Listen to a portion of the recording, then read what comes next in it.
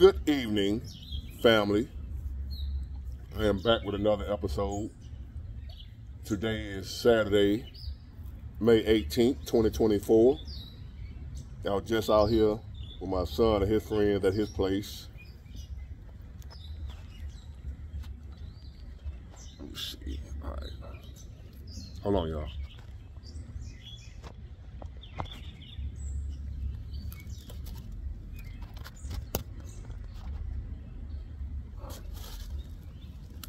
I'll get it. Hold on.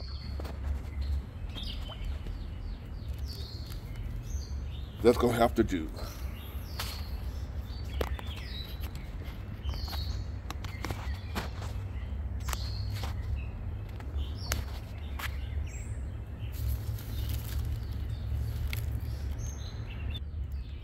That's it.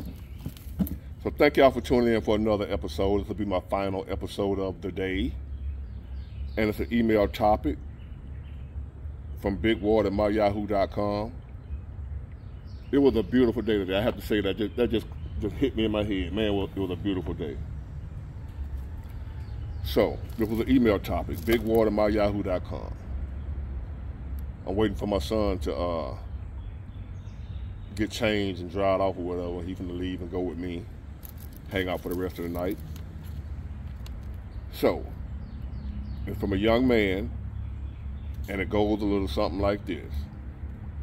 Most young people have been warned about the snakes in the grass as we grind and work our way to the top to earn what we want out of this life. But nobody warns us about the hyenas once we get there and accomplish what we want. Lions and hyenas have never liked each other. Well, really, in the jungle, nobody likes each other. Each group only deals with its own group, and sometimes they turn on each other. So, but I get what you're saying.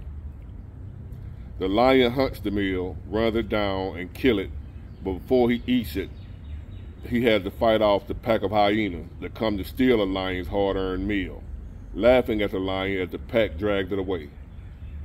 What's your view on people that have the hyena mentality, and how should young people who have survived the snakes in the grass deal with the hyenas once we reach early success? Not just early success, any success. The hyenas, which are, in human terms, us as people. When you're at the bottom, when you don't have anything, when you're broke, you don't really have to worry about people coming after you. You don't have to worry about the hyenas. You don't have nothing to eat, right? But we're going to talk about men. And I would say it's mostly women, but it ain't going to be just women only. But when you're on your way up to the top, right? When you don't putting in all that work, grinding or whatever, you're going to notice, damn, ain't nobody around me. I'm by myself. Ain't nobody helping me. You might have, a little help here and there. Your parents or somebody might help you. You might be blessed and fortunate enough to run across a true loyal friend in your lifetime that'll help you along the way, encourage you and motivate you. But most likely, most of the time, they might not have nothing to give you either. So especially if you're coming from the bottom, most of the people around you is in the same predicament you in. They don't have nothing to give you. They can't offer you any help. But some of them will offer you encouragement and motivation and tell you can do it, man. And they see you messing up, they might guide you in the right direction. Hey, man, don't do that, man. You got a chance to get up out of here. Because I remember when I was on the block, I had a couple of OGs when I was young tell me, hey, man, you ain't got to be out here, bro. You different. You smarter than the rest of us. You shouldn't be out here. You ain't got no business being out here with us. I had some OGs tell me that I ain't listen, but they told me. So you might have some people along the way that, do that for you, what have you. But overall, when you on that way up, climbing, and you working hard, when you came from nothing, you ain't gonna have nobody with you. You're gonna be alone, most likely. Other than parents or maybe a few family members. Oh, but hold on a minute.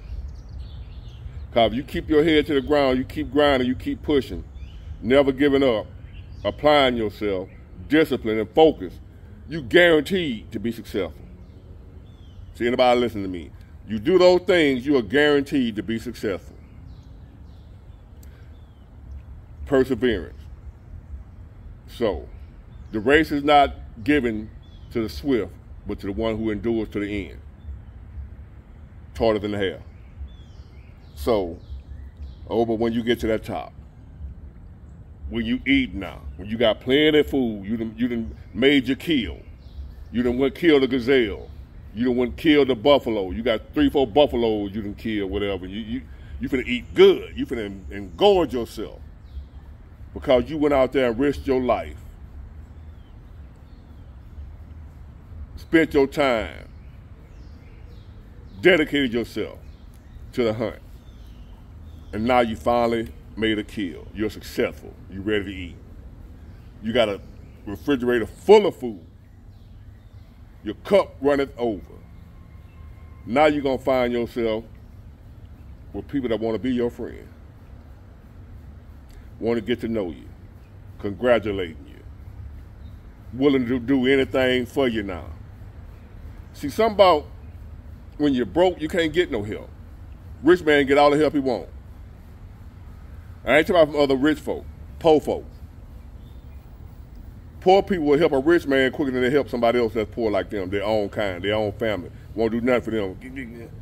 Somebody rich, they'll help them, not out the kindness of their heart either. You need to know that. So now that you've made it to the top, you're successful, and you're living the life you want to live. Here come the friends and the women that love you. That will act like they always loved you. Friends, high school classmates, long lost cousins, what have you. They're coming. They see you done made a kill. Here come the hyenas, the friends, family members, women. They coming. And not just women. Men be the worst. Men kiss your ass when you're successful more than women do. Yes, I've been there, I know. Men will run up under another successful man, kiss his ass, ride his, as they say, dick riding. Men are worse than women when it comes to that. So it ain't gonna be the women that you're gonna have to watch out for the hardest or the most. It's gonna be them dudes. It's gonna be the men. Gonna kiss your ass the most. Make you swear, they're gonna swear up and down they've been there for you all along. They've been your homeboy all along. They've been down with you from day one. They're gonna swear they day one like you don't remember being by yourself on your way to the top, like you forgot that. But they gonna force their way up under you. You're gonna have to pretty much tell them, hey man, get the F away from around me. I've had to do that. Get your ass away from around me. I do these jokers like that. I got some people that are vouch for me. Say, man, I don't play nice. I don't play nice. I let you know I don't trust you. I don't like you. I don't want you around me. I'm not gonna pretend or say act a certain way, hurting myself to keep from hurting your feelings. Damn your feelings. I'm gonna let you know. Get your ass away from around me. You're fake. I know what I had and who I had when I ain't had nothing. I ain't gonna ever forget that. So now that I'm on my way on the upright, I ain't there yet, but I'm just saying I'm doing better than what I was. I know who was there with me. God and Miss Nancy before she died. That was it. And John. John know who he is. I've had a few other people along the way here and there that God sent in my path to help direct me. But overall, wasn't nobody there. Ain't nobody gonna be there for you. So when you done made it to the top, them folk waiting at the finish line, the hyenas, they see you had a successful hunt, now they trying to come eat off your plate. Which they ain't help you get none of. But they will pretend, they will try to guilt you into doing for them. To what? They'll guilt you as in, oh, since you done made a little money, you're like you don't know nobody. You can always fall back down. Don't forget where you come from. You know, that type of crap. they're going to hit you with that when you make it to the top. And you ain't fucking with them. You keeping that same energy that they kept, they had when you ain't had nothing. This how you deal with the hyenas when you get to the top. You don't deal with them. And you do as the lion do when the hyenas come to try to take their food. The lion tear that ass. See, what you left out is the lions usually whoop the hyena. Unless it's 20 hyenas to one lion. Hold on, y'all. Yeah, but overall, the lion gonna handle business. You gonna handle business. You gonna see the hyenas coming. How you gonna recognize them? Because pretty much anybody that these new friends, like Drake say, no new friends, no new friends. If they wasn't there with you, if they didn't help you hunt, don't let them help you eat. I don't care who it is, family, friend, it don't matter. If they didn't help you hunt, and what I mean by hunt, that don't mean they had to get out there and work with you. Just people like I got family members that didn't help me do the work, but they encouraged me, motivated me. My sister, my cousin Trina, I tell y'all about all the time. I got people that motivated me to keep going. I got my family, my whole family. Didn't matter if I ain't have nothing. My family always, I got the type of family, they gonna love you, they don't care what you got. That's my experience with my family. I don't know nobody else's experience being with my family. My experience with my family is no matter what I got, they always treated me like Big Ward. They treat me by my real name, you know. But they always treated me like I was rich when I ain't had nothing. So I'll never forget that when I become rich. But other than that, so if they wasn't able to give me money, because we all come up, you know, with nothing and had to make a way for ourselves. So my family wasn't able to, here goes some money, Big Ward, to help you, here goes some money, because they ain't have it. But love and support, I always got. So that's another way somebody can help you hunt. My family always loved and supported me. Always showed me love. Always, like, it didn't matter if I was broke or not. Now my dad and my mom, that's a different story. But you know, I'm talking about my other family. I ain't talking about my dad and my mom. So you know, I dealt with that. But that's another topic. But the rest of my family, all of them, always was kind, showed me love. So them people, they can come around when you make it to the top. But I'm talking about them jokers. You know who I'm talking about. We're like, who are these folk? There's gonna be plenty of them. Who are these folk?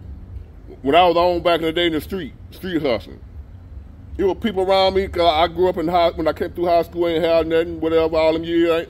I wasn't known like that, you know what I'm saying? Nobody know me like that. I was a nerd.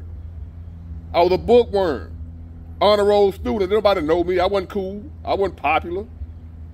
But when I got out there in the streets, I excelled at it because it's still about smarts. Even in the streets, the dumb dudes don't make no money. The smart dudes make the money in the street. They smart, but they were stupid to get out there, but it's still, you gotta be smart to make it up in that game. Everybody don't make it to the top. There's some broke D-boys out here. The dumb ones. The D-boy that's moving them things, they usually be the smart guys. That could have been anything in the world that they wanted to be, and they end up being D-boys, like me. I could have been anything. Engineer, doctor, lawyer. I had the intelligence to do that. I was lazy. Usually D-boys are talented, gifted, smart, bright people, just lazy. That was me. Could have been anything, but lazy. That held me back, being lazy. And it took life to whoop me up out of that. Well, I ain't lazy no more. So when I was looking, you know, as I got out there hustling and getting this money up, like, everybody love Big Ward now. Everybody been know me since high school now. Why went to Murphy with you? What up, Big Ward? We took chemistry together. We took this together in high school. I'm like, you ain't never speak to me though. The women. Didn't you go to Murphy? Yeah. And I'm like, didn't you always pass by me when, like I didn't exist? I didn't want to say that just what I was thinking to myself. But boy, I enjoyed it, you know, I enjoyed it. I knew it was fake. A lot of y'all don't, I'm just telling y'all, they coming All I'm telling you how to deal with it is to know they fake. Long as you don't buy into the crap, long as you don't buy into the hype to believe that these people really love you, because they coming. You finna have some, if you successful, you finna have some new friends. Unless you like me, able to tell them to get the hell away from around you. But if you young and just tasting success, because when I was young and just coming up, I let them around me because I never had that much love, people showing me love like that. So I ate it up. I knew it was fake, but I still allowed them to do it. I still allowed them to wash the car. I still took the loving and the sloppy toppy from the women. You know, I still accepted all that, even though I knew it was fake. So all I'm doing is letting y'all know that when it comes, just know it's fake. If you allow them around you, just know they fake and they looking for ways to get whatever you got. Whatever you got, they trying to find ways to get it. That's why they around you. If you ain't had nothing, they wouldn't be around you. So you got something, here they come. They ain't coming for just to be there. They're expecting something. For the ass kissing, they finna lay down on you, because they finna kiss some ass. Spell it. Hold on, y'all. My bad, y'all. I'm outside and the wind, gust of wind came through here. But anyway, I'm finna wrap it up anyway. But it's gonna be some dudes. The dudes gonna kiss your ass more than the women are. Just be ready for that. But it's all fake. It's all an illusion. People don't care nothing about you. They coming. It's up to you whether you allow them in your circle or not. My advice to you, don't let them in. Don't even get it started. Because a lot of them ain't going to want to leave without something. One way or the other. They ain't leaving without something. They going to leave. They coming for what they came for, and they ain't going to leave without it. Some of them. They will do some things to you to get what they came for if you don't give it to them, if you don't give it to them voluntarily. They'll take it. That's how you deal with the hyenas when you make it to the top. As long as you acknowledge and recognize them as a hyena, you know how to deal with them. The lion knows the hyena when he sees him. So the lion, a lot of times the hyena be surrounded around by the lion don't even worry about it. He see them. He know they are, he know what they came to do.